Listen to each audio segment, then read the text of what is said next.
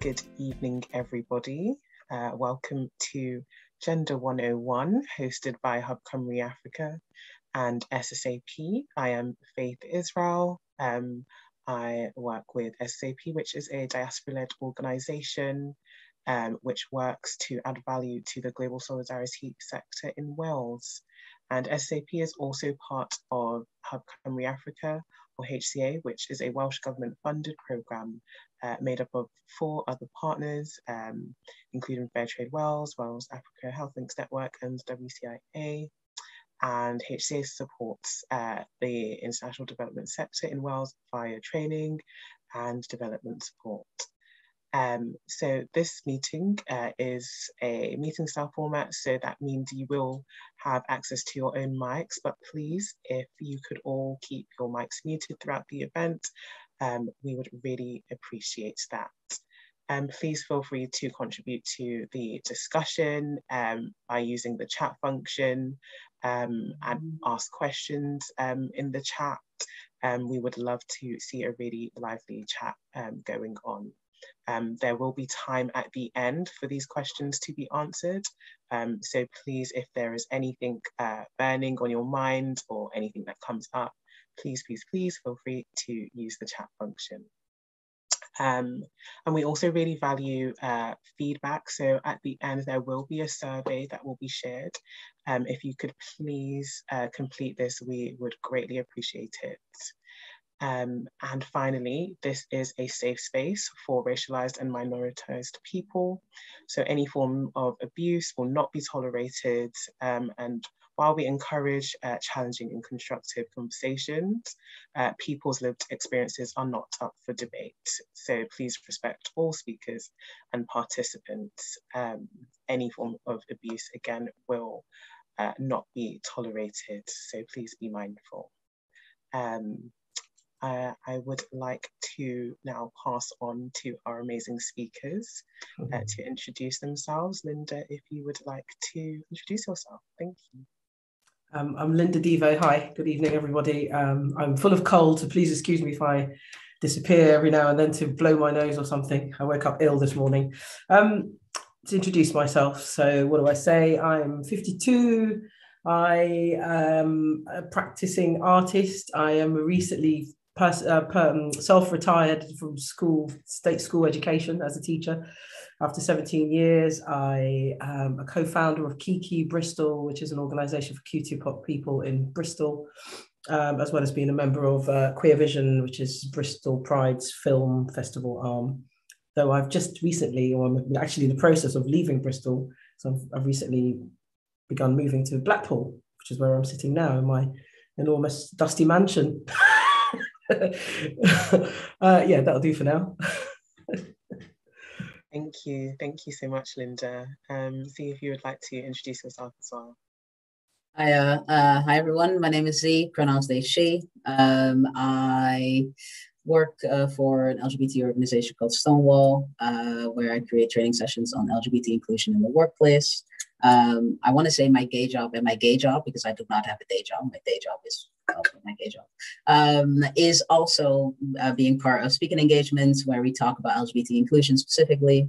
And I am very much open about, my life, and I talk about very much about the intersectionality of being a Black woman and non-binary. I wrote an article about that as well, but really diving into the understanding of gender from a decolonial ancestral point of view, which I'm really interested in. And I've found myself many times questioning and unlearning and relearning. So yeah, I hope that this conversation that we will be having with you is going to be good and hopefully, expand different perspectives as well from your end. So yeah, that's all about me. Thank you so much. So to start off this conversation, I would like to ask you both, what is gender? Just to begin. Should I start or should we want to start? Go ahead, yeah. I mean, it depends on, of course, the definition that we all have that is very, very well known.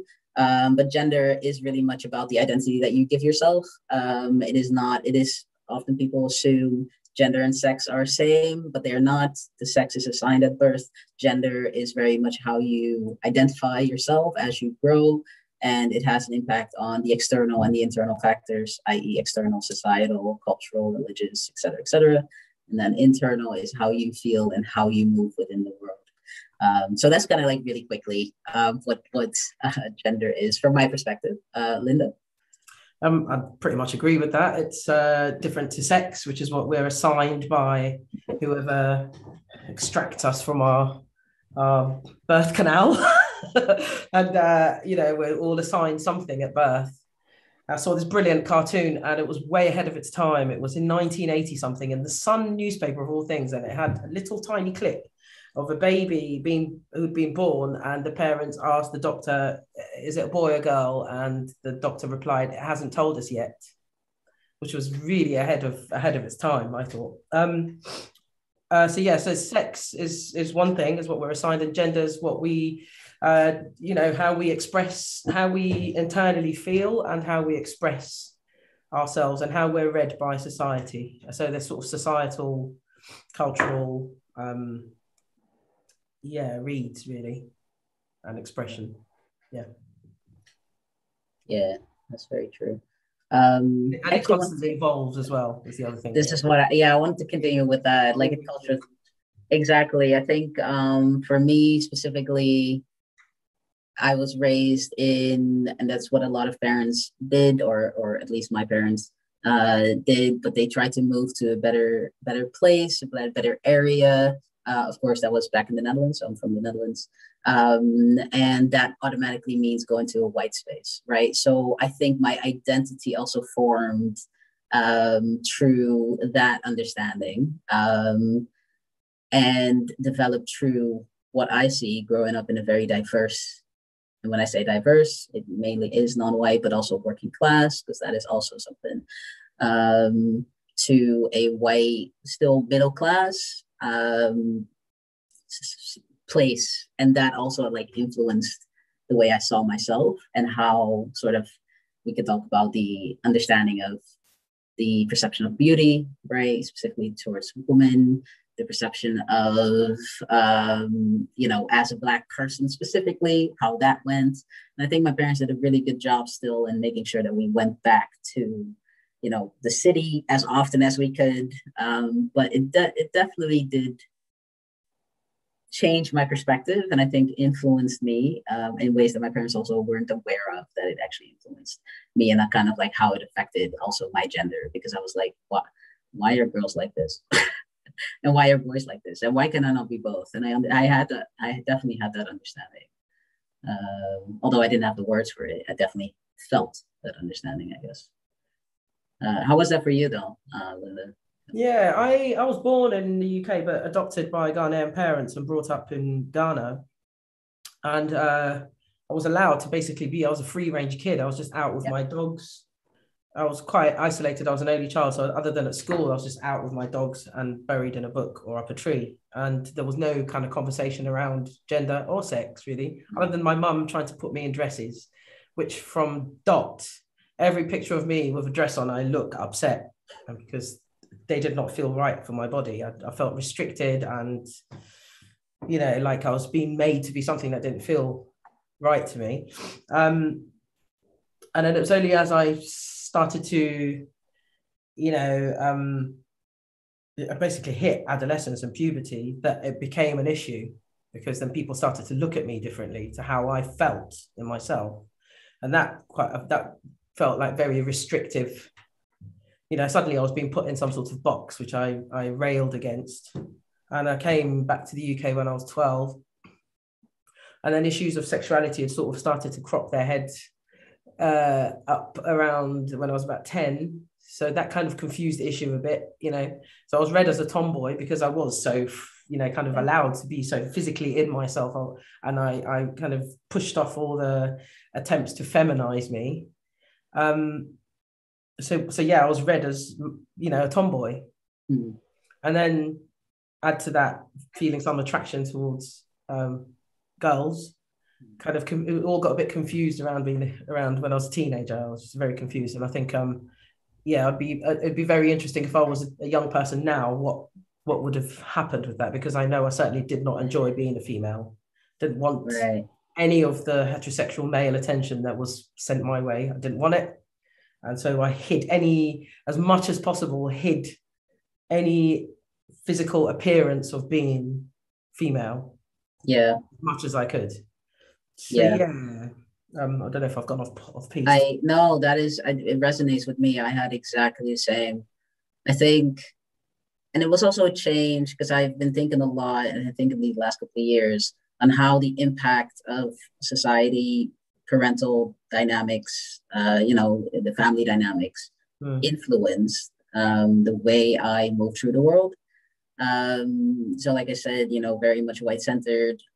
Well, until I was 8 years old, I was allowed to be whatever I wanted to be. I was very tomboyish as well. But I didn't mind clothes at all. I did not mind if they put me in a dress. I did not mind if they put me in pants. I didn't mind it. Right. I mean, of course, during those times, those leggings were really annoying because they would always itch. But besides that, I was just like, even in a dress, I would just climb a tree. Right. It wasn't about, for me, it didn't matter. And I think the moment that started to change was around the time where, of course, 11 and 12, 13, those are the moments. And I think in hindsight, that is also where definitely the fear of the parents came in. For me, they understood, you are dark skinned, you are a Black woman, right? The woman comes into play. And I think they really tried to protect me because they knew that it was a white space, but I'm also just, again, a woman as well. So just making sure that, the understanding of racism, how that influenced, I was not adhering to the gender binary as well, but I did what I best did to please the parents as well. And, so that is the moment where I really started to have difficulties. I also didn't really like wearing very, tight things, but again, sometimes I didn't really think about that. And sports, I think, was my safe haven. I played tennis, which, even though they put me in the skirts and all those things, and, I was part of teams as well. I didn't mind it because if I'm running down and up and down the court, it doesn't matter how I look. If I sweat, I sweat. So there was a moment that I was like, great, I don't have to be part of this. I can just move my body the way I wanted to. But then I think the biggest thing was the development of breasts.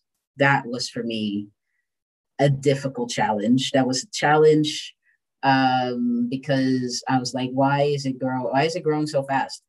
And why is it there? And why does it why it's in the middle of it? It's what, and of course, especially, in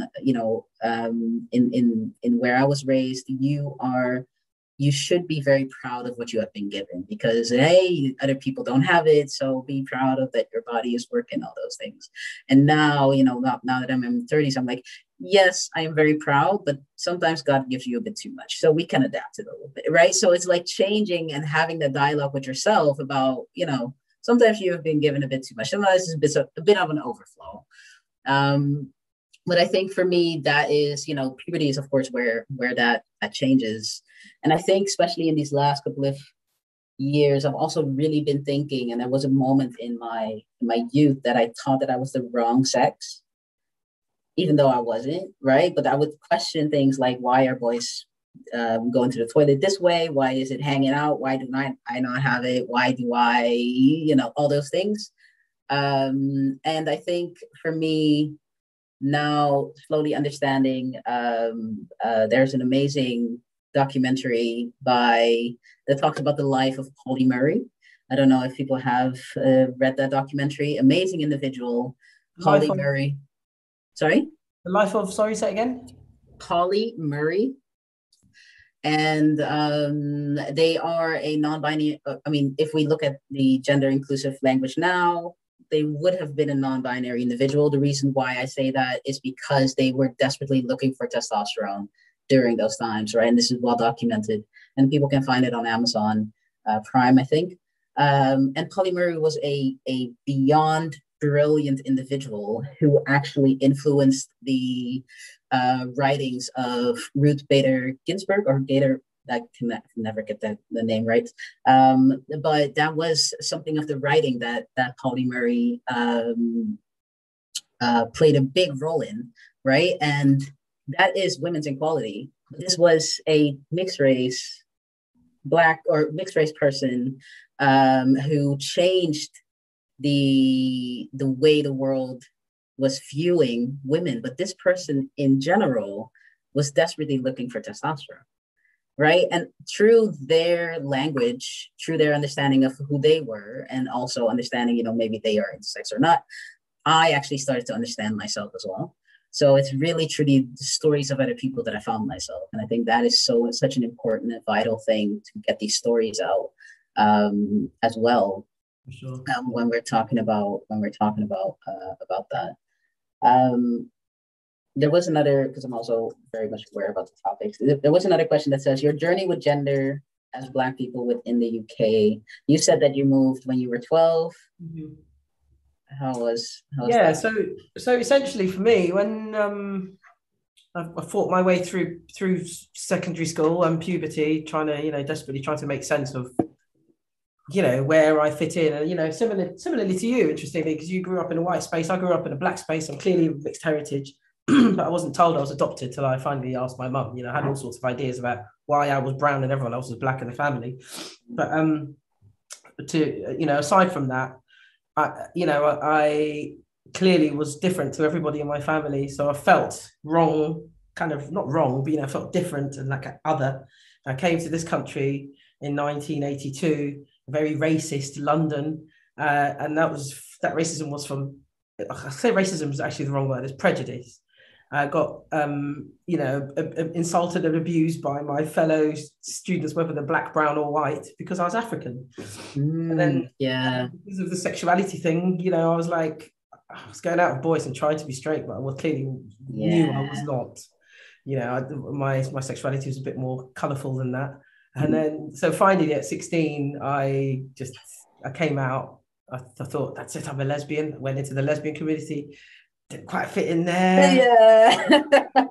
And then I found I started a photography project because I was like, there must be some Black people. What do Black lesbians look like? Who are they? Who are these people? So I started a photography project, hanging out with some young Black lesbians at the time who all became very, they were very politicized. I started, kind of changing their names to African names and reclaiming their Africanness. Fantastic. But then they started dissing white people, and I'm clearly of mixed heritage, so I felt really uncomfortable there. My God. In the end, I just stopped trying to find any tribe to fit in and concentrated on fitting in myself. So the internal validation there. Because I'm the constant in all of this. I was the constant, and so by the time I sort of hit 19 or whatever, and I discovered clubbing with gay boys, which is the place I felt most at home, because they didn't seem to care so long as we were having a nice time on the dance floor, they didn't. There was no time for the kind of politics was about you celebrating, and that's where I felt most at home, and that's kind of held as a true for me all the way through. That is where Kiki now, and that scene that makes me feel that's the place where it seems like, and I know that's not it's not by any means completely trouble free, because prejudice exists everywhere, unfortunately.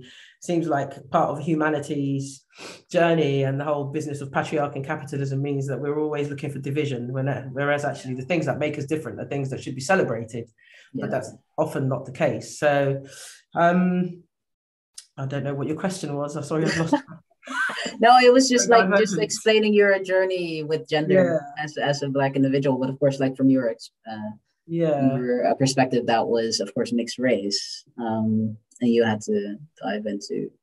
I mean, I think what my conclusion is at the age where I'm at now is that all of the things that made all the different facets of us as human beings make us rich and really interesting. So it's almost like a benefit for me that I've been a maverick in every possible position that I was in.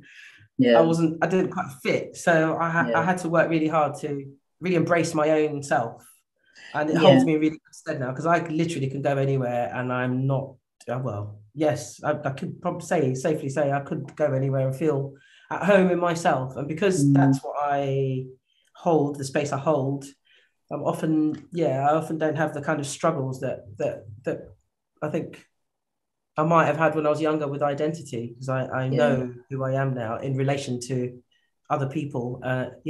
Anyway, I'm rambling. Yeah. No. I mean, it totally making sense. I'm just thinking about like reflecting on my own, because I do feel that I am getting there. It can get better. Let's just put it that way. So I think because there was such an emphasis on fitting in and belonging, but what, at one point I started thinking, what does that mean? If that means losing parts of myself, then what is the point there? Right. And I've been really thinking in these last couple of months, thinking a lot about internal validation versus external validation in relations to specifically trans individuals. And the discussion around who is allowed to get gender affirming surgery and who is allowed to not get gender affirming surgery, or need to go via the route of the doctor to get it, or, have been going on the waiting list and all those things.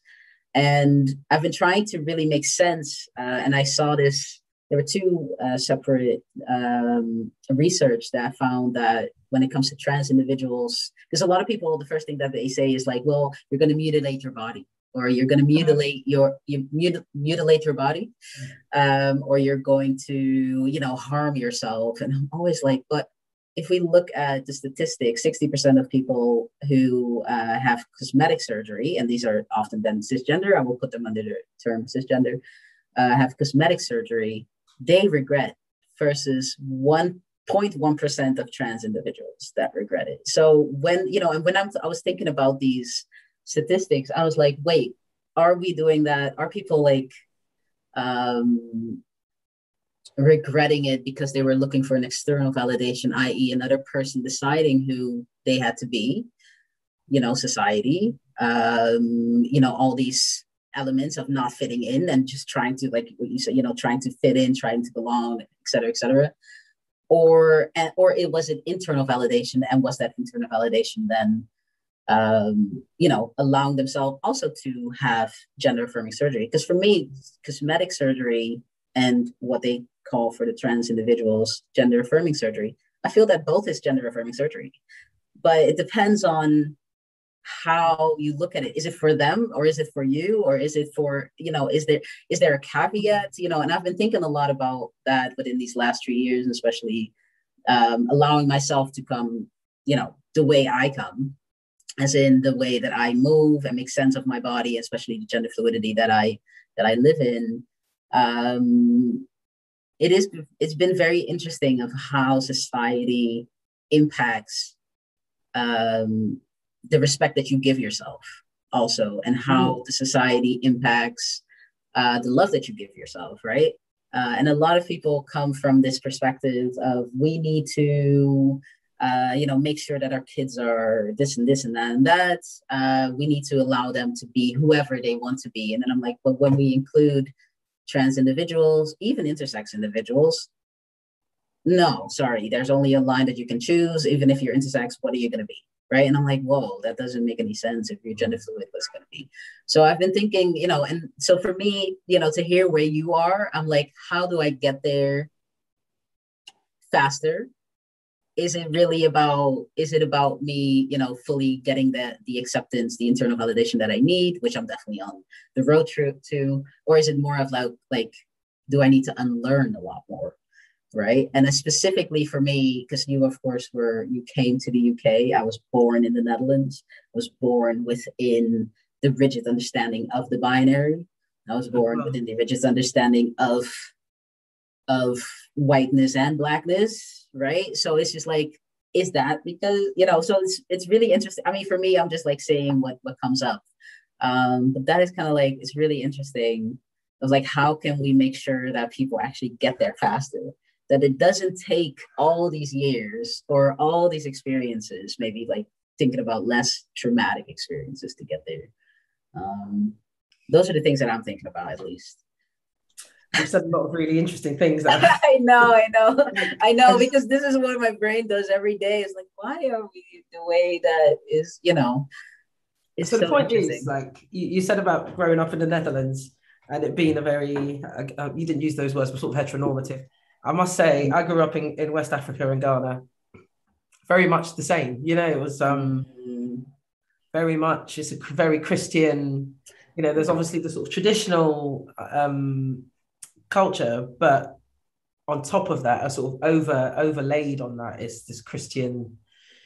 But Christianity comes from colonized stuff that's been exactly and taken on like so deeply that there wasn't much space for any gender fluidity, and that obviously Ghana is one of the countries that's going through massive turmoil at the moment with the LGBTQ agenda, not agenda, but that sort of fundamentalist Christian agenda being used to try to control and criminalize the LGBTQ population.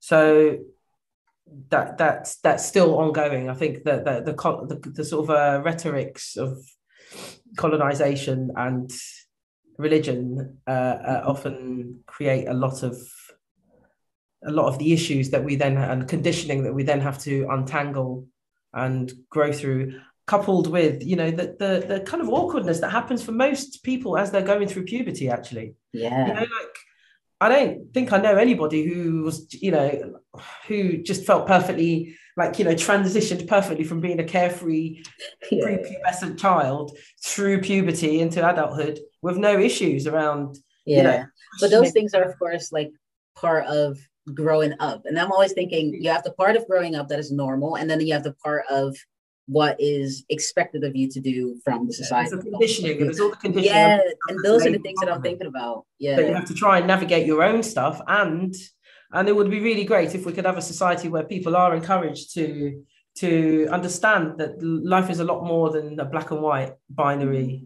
thing. Life is full of wonderful expressions of variety. Why is it that humans are expected to be this or that? Heterosexual or you know what I mean? It's like everything is sort of black and white, and it's just not like that. No.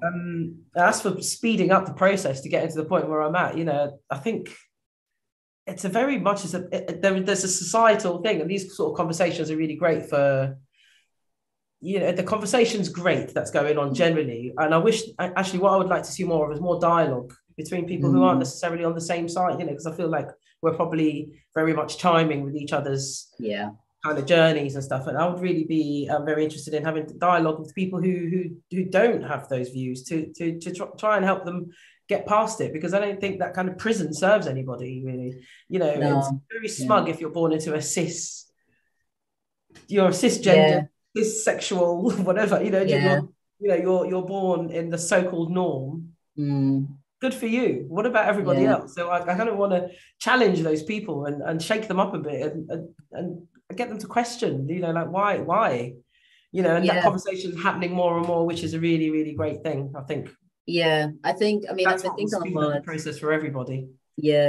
I've been thinking a lot. I was part of this mental health training, and that was a couple of months back, and it was really interesting because they had an overview of the mental health crisis, because currently there is a lot of mental health crisis due to the trigger warning. I'm going to be talking about mental health and in that specific thing, and specifically focused on, not going to say anything negative or super intense, but I do want to make that clear. But there was a mental health overview and report specifically that the crisis is around cisgender men. Of course, we do not know what their sexuality is, but cisgender men just in general. And that there's a heightened issue of people unaliving themselves because they cannot simply handle the pressure. And they were looking at different aspects of why that is the way that is. And, for me, it dived into the patriarchy. It dived into what is expected of them, right? It dived into what we see now. I recently posted a thing on Instagram regarding the Lil Nas X now being nominated for BET, and it dives into the understanding of femininity and what is allowed, what are men allowed and not allowed to do when it comes to feeling their emotions and centering themselves. And I really, that research was so interesting, and that training session was so interesting, because it was like, wait, they have problems with expressing themselves, because it is very much a very difficult moment to be in for also a cisgender individual. But if they are not able to express themselves, and they are also not allowed to express themselves, because only through masculinity will they get respect, and i.e. validation, then of course you're going to strip your femininity from you. And when I say femininity, that is of course the assumption that those are soft things, vulnerability, emotions, which is not soft. It's the most toughest thing that you have to do. But I've been really thinking a lot about that, where, a lot of people are like trying to hold on to that masculinity. And I'm like, yeah, but it's killing people. So why are you holding on to it? Because I'm like, gender fluidity allows me to move, and this is how I breathe. Why you want to take away my breath whilst you're also clinging onto your own? It was a very interesting. It's fear. People. Yeah. I think people genuinely feel threatened, and there's there's a bit of herd mentality. People, like, just as I tried desperately to fit in when I was a teenager, because we want the safety of being in community, and that's why so many of us have to go and create our own communities, because when you find you don't fit in this, that, and the other space, you have to create your own space. Yeah. And we're very fortunate that we're in a position to be able to do that, because humans, we do need community. We do need to be with each other. But I think it's because of fear. People, if you're stripping away what we believe to be the way, and you're stripping that away, people threatening. Yeah, it is a threat. If you question that, then you have to question everything. Yeah, actually, because if the whole of patriarchy is built on male dominance, this is what it is to be masculine, this is what it is to be feminine, and you're undermining that, then that questions everything. It throws everything up. Yeah, I think that's why people have such strong, violent reactions to anything. Yeah, especially that word, violence. Yeah, it's a violent reaction that people have. But yeah, I also think about time. There was a question on let's see. Oh wait. So I'm just going to erase the question, because you guys are. I could literally listen to you guys talk all day. But I do want to ask you both, given the experiences that you've both discussed, both personally and generally more anecdotally, how do you see spaces becoming more gender inclusive? Firstly, like widely in society generally, but also within this community of global solidarity and development. How do you see spaces just becoming more gender inclusive with all the different gender identities that exist? I mean, there are myriad ways. It starts with policy, really boring kind of policies, kind of stating it very clearly, just as we did at the start of this conversation, what kind of conversation we're going to have, what sort of dialogue, how people are expected to comport themselves in a space. It starts with asking, the understanding that every person, even though we're all humans and we all have that in common, it's everyone's right to be able to express themselves. So allowing and inviting people to say who they are, rather than, those awful forms that ask you if you're Black Caribbean, Black African, that there is never a question of, are you white, European, white? Like, there's no, it's hilarious. I always look at that and I'm like, for you what you're allowed to be. I generally cross those out and go other, because I've been othered so much. I own the othered. I own it. So, but less about me. So yeah, that's two of the things I can think of off the top of my head. Looking at how people hire, also, sort of hiring policies, making sure if you want diversity, one's going to have to go out and actively approach the communities that you want to see represented in your workforce, or your audiences when you're putting theatre plays on or exhibitions, whatever. who, you know, kind of curating what it is you want to see. You have to actively make a choice about going out to the community to find people. Yeah. I mean, it's, you know, it is always the people that make the business. It's not a business that, I mean, we're changing that now. AI becomes more part of it, but it's still like influenced by individuals, right? So I think, yeah, like what you said, policies is where it starts. And I think there was a really interesting research that I did, a report that I did on the importance of inclusion. And I was speaking to a trans individual who was applying for this role. And he was going to transition whilst he was in the job. And I think it was so interesting to see that he specifically looked at at the policy of the organization before he applied, got the job, and saw that they had and before that, saw that they had a really good sick leave for individuals. So he applied, got the job, and then went on sick leave to get his gender affirming surgery done. And he dealt with a manager or his manager who was asking him the whole time, why are you on leave? Why are you on leave? Why are you on leave? But you should, first of all, not ask. And I asked him the question if it was a trans inclusive policy, specifically focused on taking leave for either gender affirming surgery or any type of gender affirming care, if he would have taken that. And he was like, yeah, without a doubt, I would have taken it, because it eliminates that coming out in the job. It elevates that feeling of, oh, I am safe, I'm here. They understand that people who experience the world differently exist. They want me for my intelligence. They want me for what I bring to the table. They want me for that. They do not want the way I move in it only can, you know, create a different perspective that I bring. They want to further develop the organization with, you know, the help that I can bring. And I think when I learned about that, the importance of policy there, the importance of and that is pretty much where it starts. It opened my eyes as well, because of course I get tell to a lot of people, you know, trans inclusive policies are important, but having that first person perspective that he was able to give me, that shows really the importance. And I always try to share this as much as I can, because this is a story of a person who took time off, but had to go and around and find a ways to you know, get gender affirming surgery. And then the manager comes in and asks inappropriate questions of why you're on sick leave.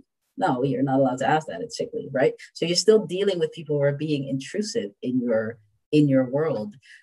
So I think that is where policies are such a vital thing. And from there on, you know, I think specifically when it comes to showing that you are, I mean, it's Pride Month now, showing that you are supporting the community. What we see, unfortunately, is Pride, you know, the logos, they are there. We see you. We see you. Okay, that's the first things first, we see you. Secondly, as long as your policies do not match the logo, people are not going to work for you. And I don't think people really have a full understanding of that, where it is really focused on the policies that you represent.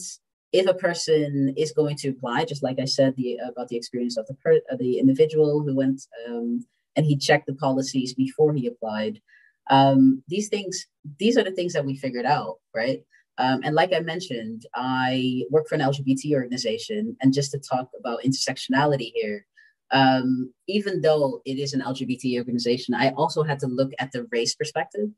And I think a lot of people do not understand how these intersectionalities actually allow me to or not allow me to move within the space. So when I applied for specifically this role at the LGBT organization, I spoke to people who were Black and brown. I literally invited them to have a conversation with me. It's like, okay, great on the sex and gender, sexuality and gender, but what about race? Like just be honest and open, right? So when it comes to these intersectionalities, I have to dive into different parts of myself and see and move through that lens, because that is a lens that other people put on me. So I have to move with that, right? I'm not allowed to move just freely and just apply for it. And that is such a vital and you know, that's a privilege that I think a lot of people are not thinking about. So every place that I go, I'm like, okay, first of all, I'm also neurodivergent, just to add that in. Do they have, you know, policies, or do they have specifically care for people who are neurodivergent? Is there flexible working? Next, what is their race policies? Do they have specifically mental health focused policies that dive into Black lives or non-white individuals, when something like, you know, the Black Lives Matter had a big impact on Black individuals? And then I have to look into specifically trans individual policies. What kind of support do you give there, right? What about sick leave? What if I want to start a family? How does that go? This is just one individual. This is me. And I'm already thinking about all of these things, right? So how I move within the world, and also how I obtain capital, how I am allowed to get a house, that all depends on, that can't, you know, that is an external factor that depends on another individual. And that is what I don't think a lot of people understand when they just put the logo there, right? Different perspectives, different understandings. So yeah, I think that is kind of like a very important thing that I wanted to raise there as well. I mean, ultimately, I think any organization that wants to grow positively in society has to take on these conversations and understand also that you know, the richer your workforce, the better your workspace, essentially, your productivity and everything. If you've got happy employees, and then your productivity is going to be much better. So you know, start training managers is really, really important. You know, that no manager should be asking anyone, why were you off sick? It's none of their business, you know. So that's like a training issue. Yeah, I think that is vital. Just having people coming in and sharing experience like we're doing in workspaces and in any kind of organization that's got a public facing you know, business, whether it's like I said, anything in the arts or whatever, wherever you're healthcare, whatever it is, people need training, and to break down barriers and strip away the misconceptions and actually question themselves as individuals. Because when people go to work, they put on this kind of suit and mask. Actually, we're all human beings underneath that. So it's always about tapping into the humanity. I'm sure there are many, many things, and I was thinking about this and did scribble stuff down about what organizations could do. Asking people to label themselves like we all do now. It's very good Zoom manners. Ask people how do you like to express yourself? Oh, is that me? Can you hear that? No, I think that's music. I'm sorry, it seems like my computer's decided to share some music. Damn. How weird. Let's see. You can't hear that now? Can you hear that? Yeah, I can hear that. Eek. Was that me? I don't know. That's so odd. Okay. I cannot see it in the chat, but that's okay. Okay, move on. Yeah, so we're all encouraged now to say what our pronouns are rather than people label us. That sort of thing's another thing that organizations could do to be more inclusive of gender variance. Yeah, that's very true. I'm also aware of the questions in the chat. Do we have to answer them now, or you want to do that later? We will have time at the end to answer the questions in the chat. Cool. I'm just checking the other questions that we might have. How can organizations be inclusive to non-cisgender people? Well, yeah, I think I kind of like have that perspective, and I also want to focus on that as well. How can organizations practice allyship? One, yes, you can put your logo there, but also, what else? Invite the likes of you and me, and there are many of us who are willing to go and speak and share our experiences. That is actually true. Yeah. For me, it's always about back to humanizing people. As soon as there's like someone's treated as different in some way, then that's where the divisiveness comes in. Is if we want to be inclusive, it's about putting a human face to all these things that we think might be a bit weird or we don't understand it. Ask questions, find out. There is absolutely no excuse for ignorance in this day and age at all. Very true. All the information is out there for everybody to find out. And I've got some resources that I'm happy to stick into the chat for people to have a look at. And they're really, they're just really from organizations that are doing this work of looking at their policies and seeing how they can be inclusive and welcoming to everybody, and recognize that humanity is a vast, broad spectrum. It's not just this binary world that we're told. It is. Yeah, that's very true. I think, yeah, when it comes to allyship, I've seen a couple of forms of allyship that I prefer not to happen. So I think that's also very, let me just like, I think I'm just going to share that. When people speak on behalf of others or speak for others, right? So what I've seen, and this is also the reason why I started doing speaking engagements, is that that we would have that there would be events, and then they would invite a person who was white and gay, a cisgender man, to speak for the LGBT community. And even though they know that they don't speak for the LGBT community, there were some moments that they just did speak for the LGBT community. And, it was very much a lens from privilege, even though, yes, as a gay man, there is a loss of privilege that they have because there is a same-sex, and there's the assumption there, but they do still have privilege. They can still conform to what you said, the heteronormative. They can still wear a suit and all is fine, and they can perform, and that's what you see often. And often what then happens is that they speak on behalf of my lived experiences, but my lived experiences are so vastly different. And I was part of a training or just like a speaking engagements. And towards the end, an individual said, yeah, the point, at one point, what we want is we do not want to have, they were talking specifically about network groups.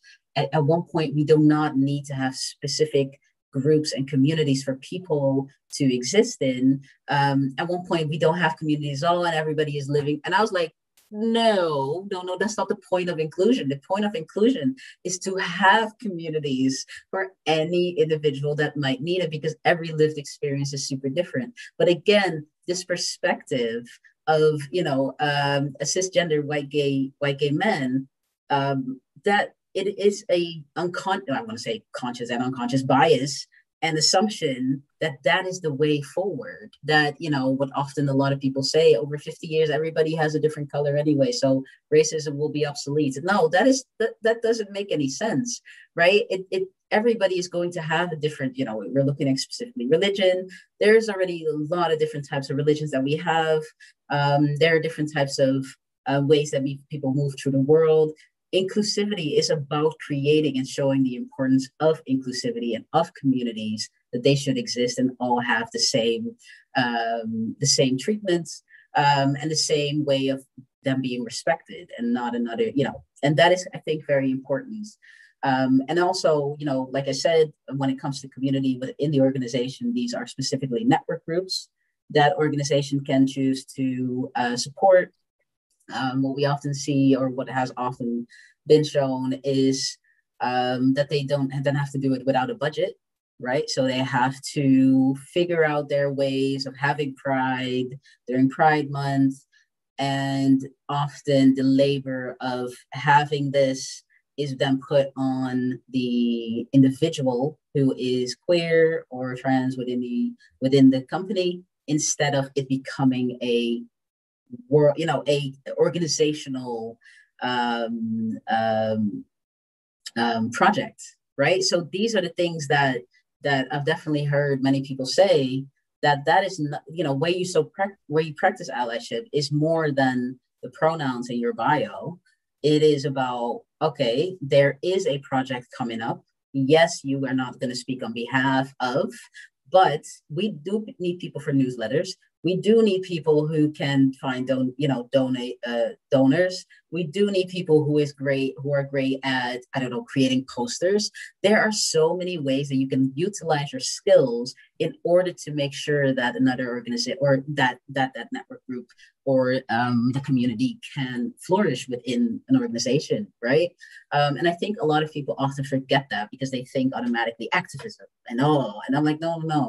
We just need your skills. You don't have to go with a banner. If you want to, great.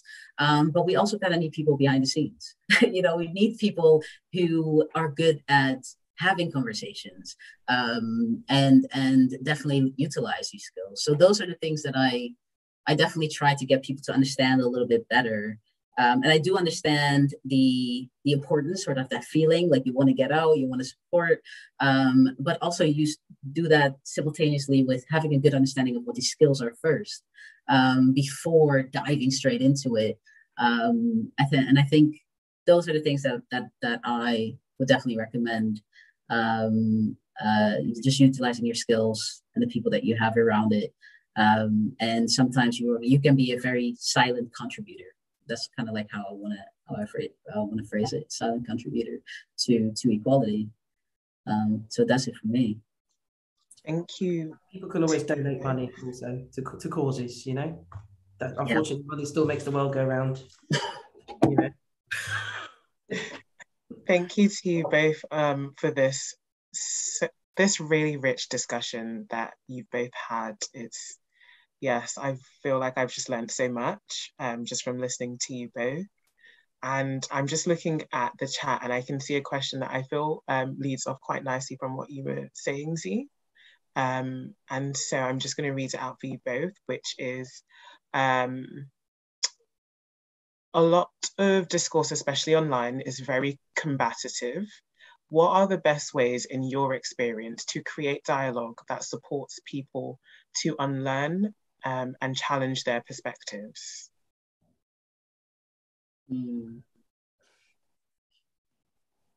What are the best ways? I mean, I think this kind of forum's great. I think it feels slow, doesn't it? Having conversations feels slow. And I know what you mean, because I know several friends, you know, I've got friends who are, you know, white feminists who have got, you know, questions about gender, and they've been shut down whenever, then they've you know, people sort of shrink into not speaking because, you know, they might lose a job or they might, you know, be deplatformed. And I personally don't think that that's the way to go about winning friends and influencing people, is to cut them off. I think you win hearts by having open conversations where people can share their experience, rather than have their experiences questioned and undermined. I think that works right across the board. I'm certainly not defending white feminists who might have views that are excluding anybody per se, but I'm just saying that I would like to see more dialogue. I don't know if that answers the question, because that feels like a really long, slow process. Yeah, I mean, education, people doing their research, you know. Yes, that is what I wanted to start with. Yeah, I think there are two ways that we can, I think, look at this. So when it comes to discourse, just seeing the world as it is right now, there is this sort of assumption that you have to choose a side, right? And we have always been already in that. There is this assumption that you have to choose a side. You're either for us or you're against us. And very polarized. Very polarized, and especially on social media, where it's so much easier because you're behind the screen and you're typing and you can be anonymous whilst doing that, which I find very sad and weak sometimes. You know, there is this, it makes it more difficult, right? And I think the most important thing that I would definitely say is start with the research. I think that is one. And when it comes to what I have done in the past, because I've created events, the most important thing is talking about it is the pre-work, right? So when you are, for example, creating an event, or when you want to create a dialogue, or you want to get people to have different perspectives, it is about doing the pre-work, where you start with an idea of like, this is the conversation that I want to start with. And naming all the things that you think might, you know, trickle or trick the other person or the dialogue to be steered from a very fluid dialogue to a very binary dialogue, as in a very much yes versus no. It is about doing the pre-work and stating specifically, yes, we know that there are people who are against this. Yes, we know that there are people who are pro-is. But what we're not going to do, we're going to come together, but what we're not going to do is use either specific research that they found. They have to back up these research by, if they're independent or not, they have to, you know, there's a sort of, I want to say, I'm not being very clear. There's a framework that you have to create first before you want to create this dialogue. That's what I want to say. So it's really important that you have these frameworks first. And boundaries are very important to set up, right? Especially when you're doing it in a discussion forum, in a discussion setting, because people are going to be triggered. And often a lot of the importance in this as well is understanding when people get triggered through emotions, or when people get triggered, actually triggers all in emotion. But the moment where people get triggered, how do you make sure that they can back it up by either research or back it up by other lived experiences to, make an argument? And I think what I've seen a lot, and we see this a lot, especially in the trans dialogue, the anti-trans dialogue, is fear mongering. When a trans individual online or on TV says, well, actually talking about trans inclusivity, even at school or at home, can support the mental health for all individuals, and they know exactly where they are, people automatically go to, yeah, but what about hormone blockers for children? And I was like, no, but that is a false understanding, because hormone blockers, kids need to be 12, 13, 14 before they go on hormone blockers. They are not allowed to be children. As a child, you do not have hormones. You do not have, that doesn't exist. It is puberty, right? So there's a lot of fear mongering that happens. And this is not backed up by research, not at all. It is literally only emotion, and true emotion, and talking about kids, and talking about mutilation, and talking about all of these things. Oh, and what about, but the heightened testosterone. I've been on testosterone. Am I aggravated? Yes, but it actually makes me do a lot better work. It doesn't make me aggressive. Aggression means that it's internal, right? It means that you have to calm yourself. It means that you have to rethink. These are all internal work that I do that is responsibility for myself. So I think the pre-work is very much important there. I'm going on a tangent, but the pre-work is very important there. It's all about making sure that the safety is there for both the people who are pro or against it, and then working from that. I went on a tangent, but I hope that I was able to answer your question in that sense. Thank you, Zee. That everything you said was useful. Never feel like there was a tangent that wasn't useful. Thank you. And just to everybody in the audience, please do feel free to put any questions in the chat for our speakers to answer. And I'm just going to read out the next question that we've got here, which is, what are some aspects of gender and gender affirmation that you believe are overlooked in the development sector / diaspora networks? What do you mean with gender affirmation? I just want to, who said that out there? I don't know if this person would like to quickly pop something. Yeah, if you would just be able to. Some clarification, because I'm not quite sure what they mean by the development sector / diaspora networks as well. Like, it's very broad. Very broad. Like, I'm going to assume, given that SSAP is a diaspora group that works in development, they're coming at it from that angle, being familiar with our work, maybe. Yes. Yes, sorry, just wanted to confirm. Yeah, essentially just that. I think that I was just wondering if you thought there were any specific issues that sort of relate to, development, diaspora inclusion, things like that. And, and it's totally fine if it's not something necessarily on your radar, but whether you had an idea of any specific sort of aspects that you think typically are removed from development work, especially African development work? I mean, I don't know if this answers the question, but what it makes me think of is the fact that so much of Africa was colonized, and that so much of the rhetoric around sexuality and gender that have existed since colonization is around what was presented and what was foisted upon there's people which they've now kind of adopted quite wholeheartedly, and is still being fed by the sort of fundamentalist religions that keep pushing that agenda. And I would like to see more inclusion of or returning back to kind of more traditional what existed before the colonizers arrived, and for us all to be reminded or to be educated about what there was before the interaction. Yeah. I think I was part of this panel also with SSAP, and I forgot their name, but somebody said something so brilliant. They're a lawyer, I'm assuming in South Africa, I don't know for sure, and they said something along the lines of, we were talking about anti-LGBT laws, legislation within on the African continent, and they said, in order for a law to exist, people have to exist. And I was blown by that, right? So in order for an anti-LGBT law to exist, LGBT people have to exist. You cannot create a law without people, right? That is how it works.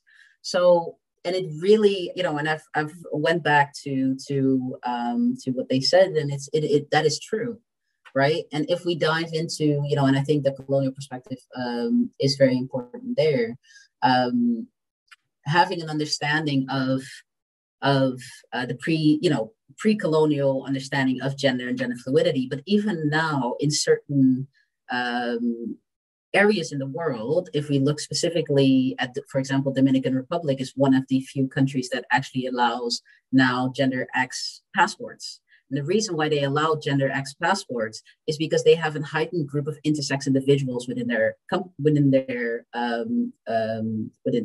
country, right? So when we are thinking about the understanding of gender, and specifically also I'm including here intersex and transgender individuals, but also intersex, because we're talking about, the assumed female at birth, the assumed male at birth, we're skipping a whole group of individuals who, according to Amnesty, was 1.7% of the population in the world is intersex, which is the same amount of people who have red hair.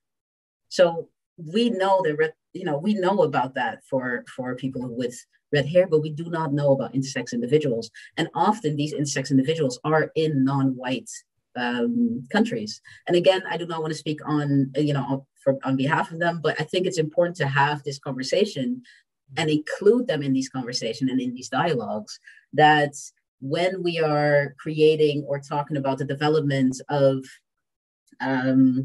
pretty much anything, looking at the laws and understanding why these laws were created. Is it for LGBT or is it not for LGBT? Is it for mothers, i.e., parental policies, or is it not? Who gets the leave there, right? We are talking about simply, now we're diving into LGBT law here, but I'm talking about general laws, right? I'm talking about general, who is allowed to embrace their full humanity and who isn't. And I think this is the conversation that we need to have when we're talking about specifically the continent of Africa, or these are the things that I've definitely been thinking about. And unfortunately, yes, people were stripped from the continent of Africa. But I saw another beautiful quote, and I do not remember where I got it from, but they said, what gender nonconforming individuals and trans individuals show is ancestral memory. What I am showing, what Linda is showing, is ancestral memory.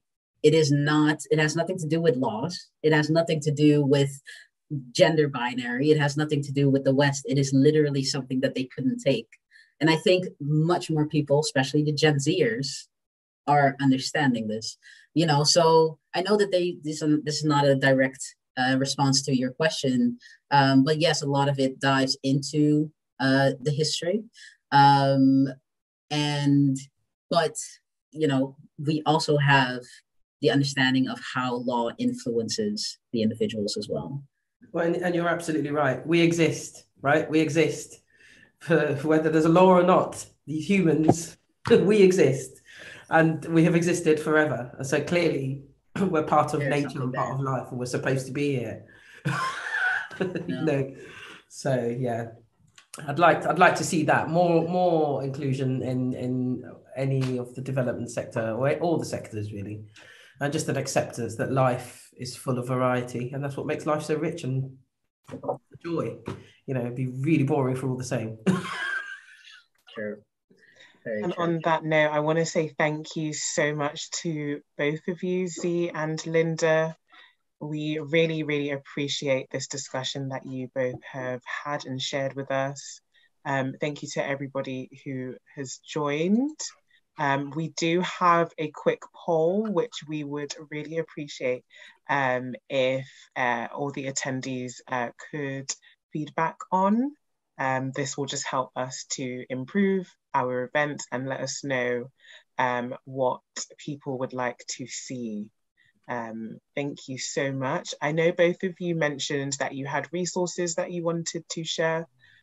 Please feel free to put that in the chat, but also send that to me, and I will also disseminate that to all the attendees if possible.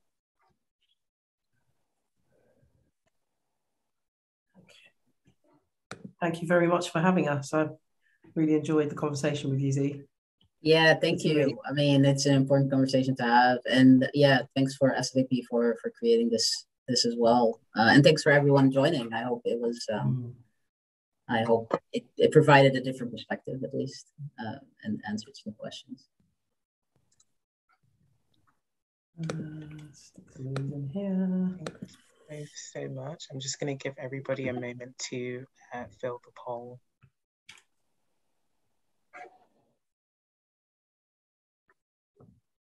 Are we supposed to answer it as well? I mean, I feel like, you know, you could, sure. Maybe might be biased, but, you know, go ahead. Was it brilliant? Yes. Fantastic speakers.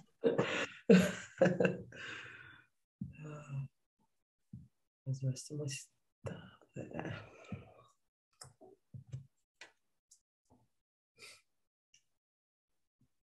Yeah, just put some for people who are interested in when it comes to trans inclusion. I put gender and intelligence there. I don't know if people are aware of that, but there's a grassroots organization doing amazing work as well.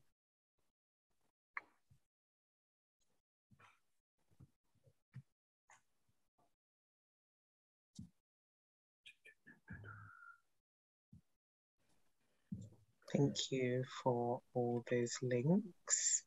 I am saving. Mine are fairly basic because they're kind of aimed at, you know, anybody and everybody, you know, including young people. That is exactly what we want. And elders, you know, who this is all very odd and weird to.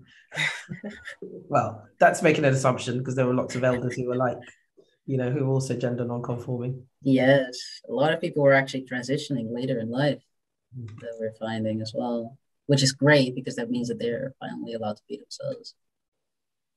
Yes, okay. So thank you to everybody who's filled out the poll. We really appreciate everyone's attendance, and thank you once again to our amazing speakers.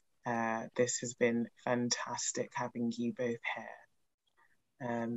And thank you all.